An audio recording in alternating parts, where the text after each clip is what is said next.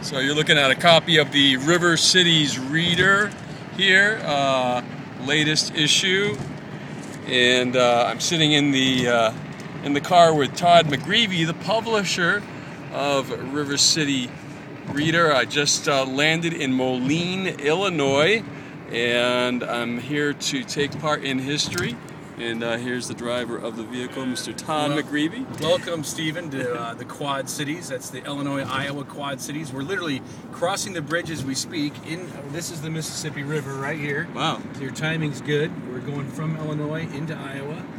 And Ron Paul was here last night in Bettendorf, Iowa. In fact, he spoke right over there at that casino convention hall over there. We had over 800 people at the Iowa Capri. Man, I wish I'd made it one day 7 sooner. o'clock last night. It was a huge event, big success, all ages, young, old, all walks of life, from all over the region. It was an excellent meeting, presentation by Ron Paul.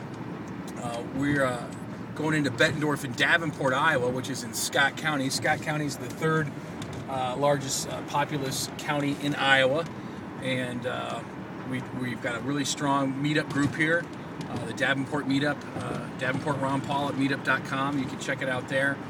We've got about 80 members.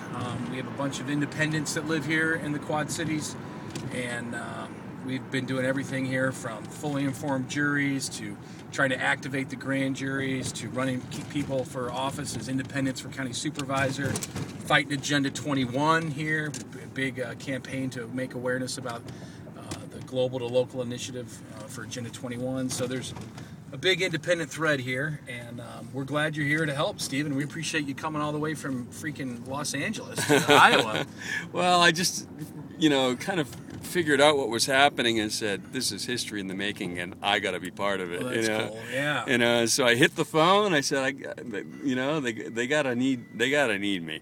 So so let me hit the phone. Let me see where I'm needed, and wherever that is, that's where I'm going. That's where I'm spending the next 2 weeks. And 48 hours later, here I am. Yeah, don't mess around.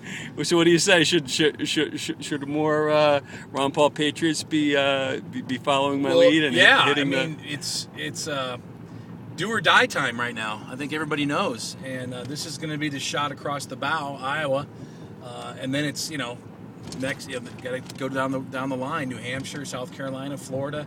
So, but we're excited to be part of it too. I mean, everybody's working hard here, and the momentum is really building. You can feel it. I get emails from business owners and asking questions, and more people are stepping up.